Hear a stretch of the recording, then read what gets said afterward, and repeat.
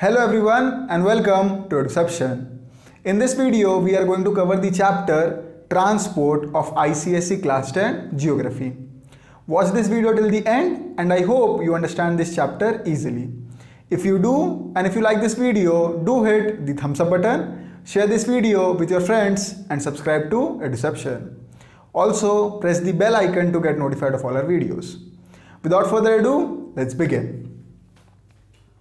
Transport. Let me tell you that transport is one of the easiest chapters of the geography syllabus. Using your common sense, you can answer almost all the questions that you will face in this particular chapter. So let's begin. A well-knit and coordinated system of transport is the lifeline of modern India. It is a facility for carrying passengers and goods from one place to another. We all know what transport is. Transport is a facility for moving passengers and goods from one place to another. Imagine your daily life. You travel to school regularly, you go to your tuitions, then you can also go to play cricket, to play football or any sports. You can go somewhere to watch movies. How do you go to that place? Using any means of transport. So transport is a necessity. It is a facility that helps us to move from one place to another, and we use transport in our day-to-day lives regularly. Okay, transport is also used for the movement of goods, which is also very important. Now, transportation is very important for the economical development of any nation. That is why it is written that a well-knit and coordinated system of transport is the lifeline of modern India. Now, what is a coordinated system of transport? We all know that there are many modes of transport. For example, roadways, we have the railways, then we have aeroplane, then we have waterways, that means inland shipping and coastal shipping. When all these modes of transport work together and work in proper coordination, it helps a lot for the economical development of India. A well-developed transport network is a key factor for economic development. Like I told you that transport is very important for economical development. Let's discuss about this point by point. First, people. Like I told you, in the modern times of globalization, people have to move from one place to another regularly. To do that, they need transport. Then, trade. What is trade? Trade means buying and selling of goods. If you buy and if you sell goods, you need to move those goods from one place to another. Transport helps you in moving those goods from one place to another. Then, industries. We all know that industries require raw materials. How do these raw materials reach the industries? Means of transport. And we know that industries produce finished goods. How do those finished goods reach from the industry to our houses? Transport. Now say you buy anything on e-commerce. It reaches your doorstep. How does it do that? Transport. A well-knit and well-coordinated system of transport. Then, tourism. If you want to travel someplace and if you want to tour that place, you will need means of transport. So for tourism industry, transport is very, very important. Then time. We all know that time is money and we want to save as much time as possible. To save time, we have to use transport. Then finally, employment. Employment is a big key over here. The transport sector of India provides employment to millions of people. I think you should know that Indian Railways is the biggest employer of our country. That means it provides to the most number of people in our country. So guys, that was all regarding transport. I think you guys know what is the importance of transport. Then over here we will have to study about 4 modes of transport, which are roadways, railways, airways and waterways. We will study about them one by one and we will begin with roadways. So let's start. Let's begin with roadways. Now you, I and everyone else uses roads daily to travel from one place to another by either walking or on a bicycle, on a bike, on a car or on a bus. There are many other modes available. We also use roads for the transportation of goods via trucks or vans.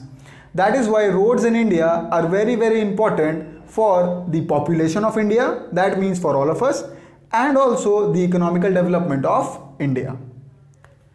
India has one of the largest road networks in the world. The road network in India provides door-to-door service and it is very important. So India has one of the largest road networks in the world. That means we have a lot of roads in India. Also, it is written that it is very important for India. Why is it important? Let's check out. First, the road network of India is very vast and it connects almost the entire country. Now, roads connect remote parts of our country where the terrain is very difficult. That means high slopes, high altitudes and all those places. So roads connect almost the entire country. That is why we have one of the largest road networks in the world. Next, roads can be constructed in difficult terrain. What are difficult terrain? Difficult terrain means high altitudes, steep slopes where construction is very difficult. In those places also, roads can be constructed. Next, roads act as a connection to different modes of transport. Now, there is a little distance between airports and railways.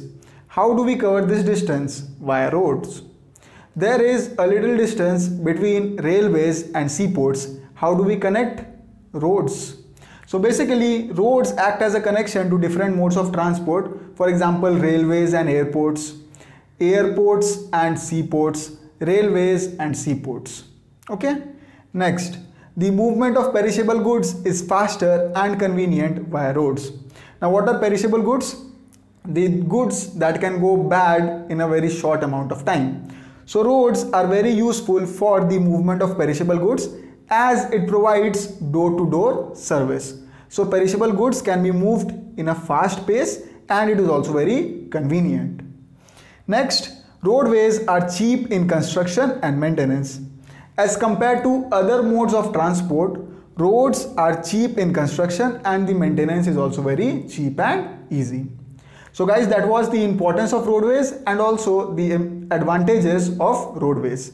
Now we will check out the disadvantages of roadways in India. First, unmetalled roads and poor maintenance.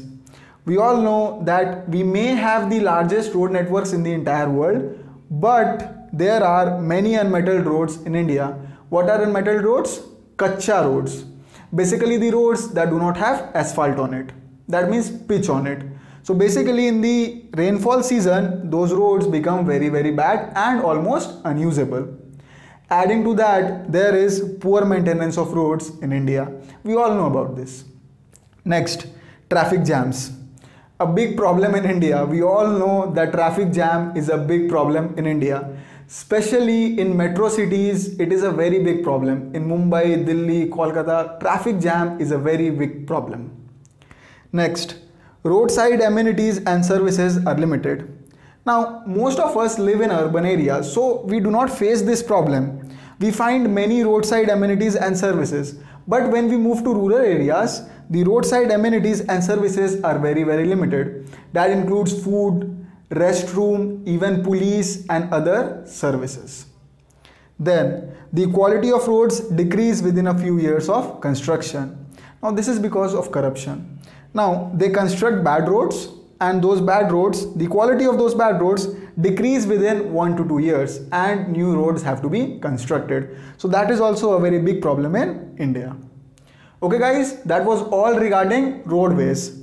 Now this was all that is in your syllabus. Other than this, you can study many other things about roadways like the Golden Quadrilateral, what are expressways, what are highways, what are state highways, what are national highways. All of this is available in your book, so you can read that too. It is very interesting. Okay. Now we'll move on to the next mode of transport. Moving on to railways. Railway is the principal mode of transportation in India. India has one of the largest railway networks in the world.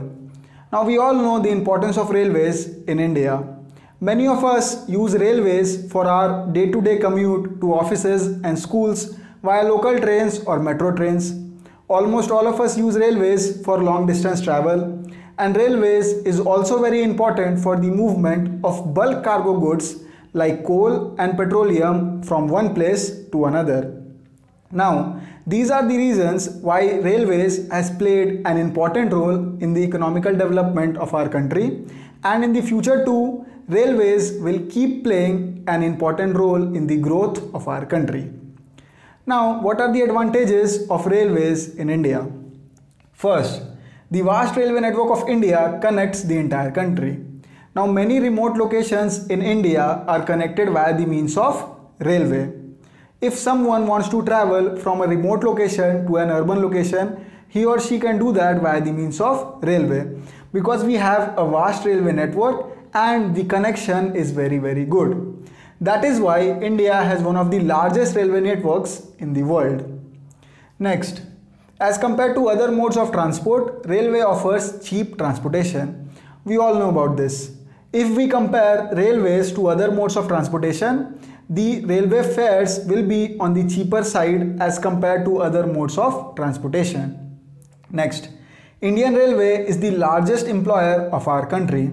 I told you about this a little while back in this video that Indian Railway is the largest employer of our country. That means it provides employment to lakhs of people in our country. Next, local trains are very important in cities like Mumbai. Now, in urban cities like Mumbai and Kolkata, local trains and metro trains are very important, because many people are dependent on local trains and metro trains for their daily commute. That is why local trains are very important. Especially in Mumbai, local train is the lifeline of Mumbai. Next, metro trains are very important in cities like Delhi and Kolkata. Same thing over here also. In many urban cities like Delhi and Kolkata, metro trains are very important because metro trains act as a means of daily commute for many people. Next, for bulk products like coal, petroleum and other raw materials, railway is the cheapest mode of transportation. Now, if we have to transport bulk materials like coal, petroleum, iron ore or any other raw materials, railway is the best mode of transport and it is also the cheapest mode of transport. So guys, that was all regarding the advantages and importance of railways in our country. Now, what are the disadvantages of railways in our country? Basically, the disadvantages over here are the problems we face while traveling in railways. First, due to increasing population, railways are becoming overcrowded. Waiting list. We all know about waiting list. Then, whenever we travel in local trains and metro trains, we can see the crowd. Always overcrowded. In many long distance trains also, the crowd is very high. Next, delays are very frequent. Indian Railways almost always late. Then, lack of quality facilities. Now, if we keep aside trains like Tejas Express, Vande Bharat Express, Rajdhani Express and Shatabdi Express, the facilities are not quality facilities in other trains. Finally, safety is a big concern in Indian Railways. Theft is common. So guys, that was all regarding railways. Everything is very important over here, so try to understand everything properly. Now we will move on to the next mode of transport. Moving on to airways. Air transport is the fastest mode of transport. We all know this, that air transport is the fastest means of transportation for passengers as well as for cargo. But this fast transportation is very expensive. If we compare airways to other modes of transportation, then airways will come out to be the most expensive mode of transport. Now, what are the advantages of airways? First, it is the fastest means of transportation for passengers as well as for cargo. Second, it is very convenient for people who have to travel long distance in less time. Now, by air travel, long distances can be covered in very less time. Say for example, I live in Kolkata and I want to visit Delhi. If I take the Rajdhani Express, it will take me 17 to 18 hours to reach Delhi from Kolkata. But if I take a flight, it will only take me 2 hours to 2.5 hours to reach Delhi from Kolkata. So it saves a lot of time. Then, in emergency situations of health, air ambulance is very useful. I hope you guys know about air ambulance. If the condition of a patient becomes very critical and a transfer is necessary, then that transfer can be made by the help of air ambulance, because it takes very less time to travel from one place to another via air transport. So it is very helpful in emergency situations of health. Next, in many regions of Northeast India, air transport plays a key role because of the lack of road and rail transport.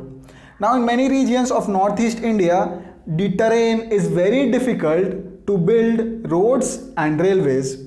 So over there, air transport plays a key role. Okay, so it is very important over there.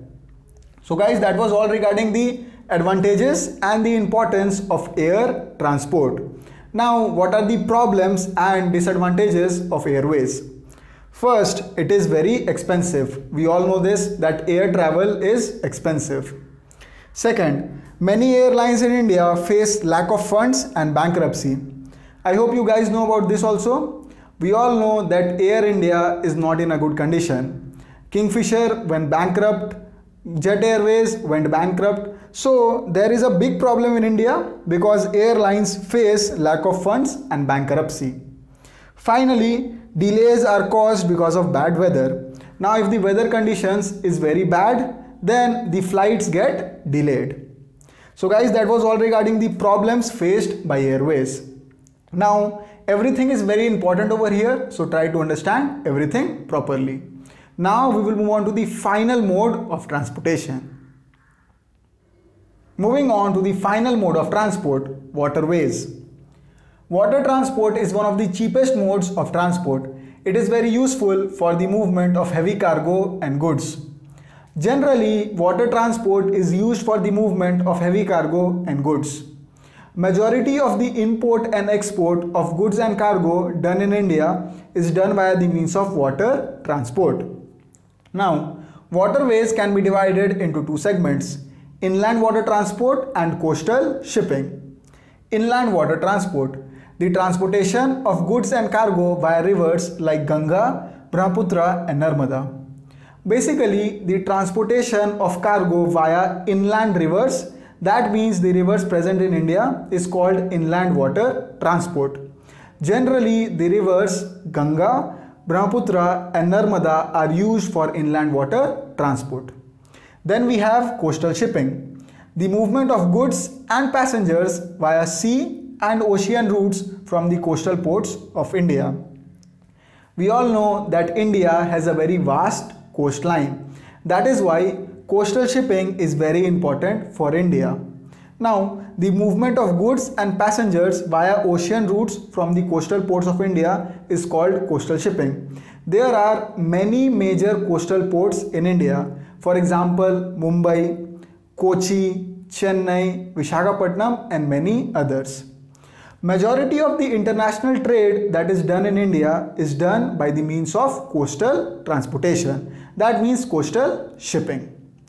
So guys, that was all regarding waterways and water transport. Now, what are the advantages? That means the importance of waterways. First, water transport is cheap and it is environment friendly. Now, ships require a very less amount of fuel to travel long distances. That is why they are cheap and they are environment friendly. And in a single go, a large amount of goods and cargo can be transported by a single ship. Then, majority of international trade is done via coastal shipping. Like I told you that majority of import and export done in India is done via the means of water transport, especially coastal shipping. Then, large amount of goods and cargo can be transported via water transport. I told you this also. In a single go, a large amount of goods and cargo can be transported via water transport. That means cargo ships. Now, what are the disadvantages of waterways?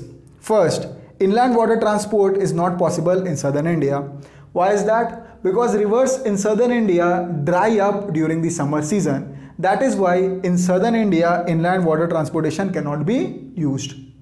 Then, water transport is slow. Now, water transport may be cheap and it may be environment friendly, but it is a slow means of transport. Finally, Indian ports lack modern facilities. Nowadays, modernization is taking place, so this problem won't last long. So guys, that was all regarding waterways. Everything is very important over here, so try to understand everything properly. Now guys, with the end of waterways, we come to an end of the chapter transport. I hope you understood this chapter easily. Now, as always, this is Rishi on behalf of EduCeption signing off, and guys, take care.